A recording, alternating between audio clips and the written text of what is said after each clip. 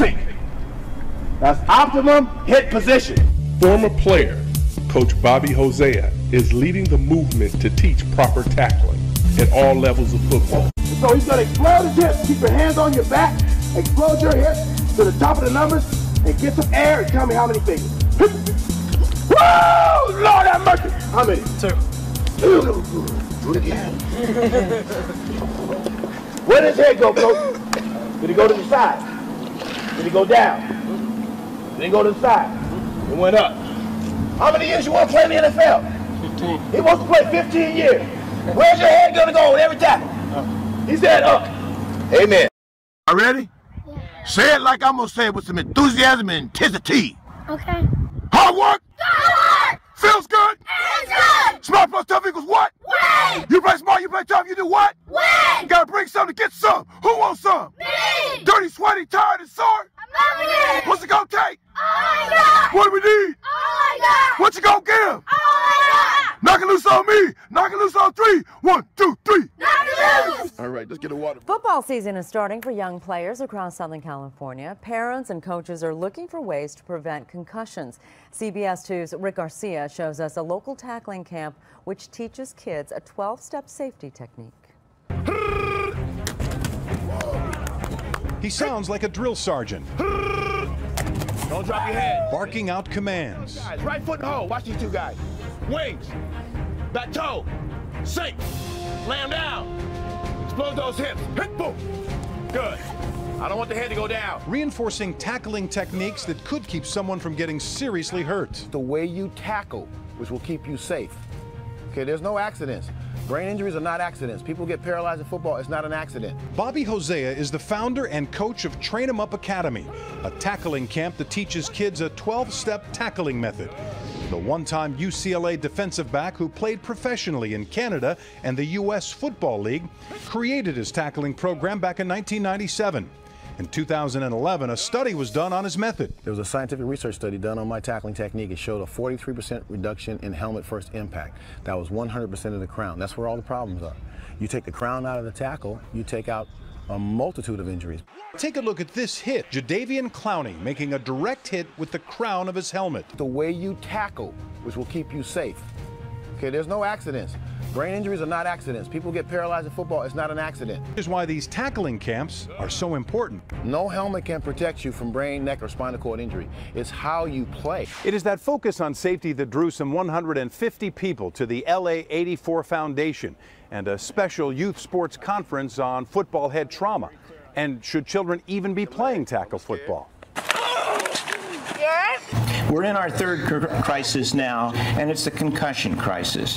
And I hope we can kind of understand a little bit about what's going on with this injury. Dr. Robert Cantu is one of the foremost authorities on traumatic brain injury and has authored over 379 scientific publications and written some 32 books, including Concussions and Our Kids. He clearly understands the danger of blows to the head, especially to kids. Bobby's here, and I love what he's done with the tackling for youngsters. Technique is a huge thing, if taught properly, can avoid a lot of unnecessary head trauma. Much of it happens with poor technique. Our role, or my role as medical director at USA Football, is to hopefully promote a better, safer game. And as we've implemented the Heads Up Football Tackling program, which is fit just along with Bobby's program, which I think is awesome. More inventive things like Bobby has done, that's what we need, I believe. We just can't be doing it with live bodies. The price is too high to pay. The trauma team came out and explained to me what was going on. Said that he had broken his neck. Before the game even started, I was with my girlfriend at the time. I just had this weird feeling that something was going to happen. She was really good to me. Like the first few months this happened, but I guess she got kind of bored and she just didn't want to be confined. We just went our separate ways. There are several people's lives that were affected by that one play. When I was in ICU, I flatlined twice. We almost lost Chris on 3 separate occasions. I went to rehab in Dallas, and I spent 6 months in a rehab facility away from home. I had feeding tubes in my stomach, that they would have to feed me through until I relearned how to swallow. I think about the children that are paralyzed, these little boys, and I think about their parents. And I can only imagine the first thought is, I can't die now. I can't die now. Because who's going to look out for him if I'm gone? That's what we're talking about. So every time you go into a pile with your head down, you're really playing Russian roulette with your life, with your health, with your well-being. Every time. Football is not violent. Football is physical.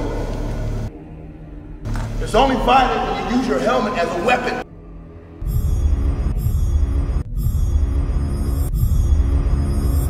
The way that we've been tackling and all kinds of people have tackled, I'm surprised we haven't had more stretchers out here.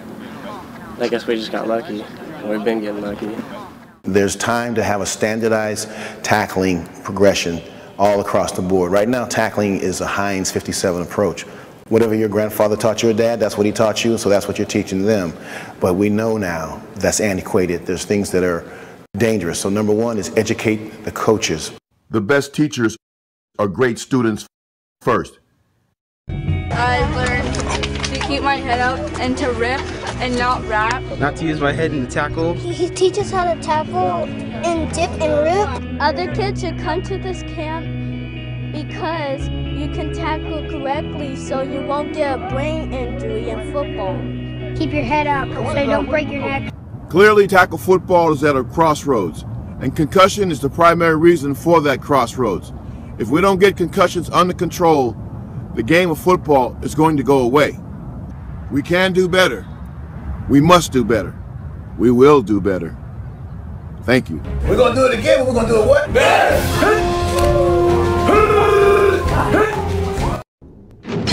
And coming soon, my helmet-free tackle safety and performance training course to educate parents, players, and coaches on how to play safe, effective tackle football and reduce the risk of concussions, neck, and spinal cord injuries.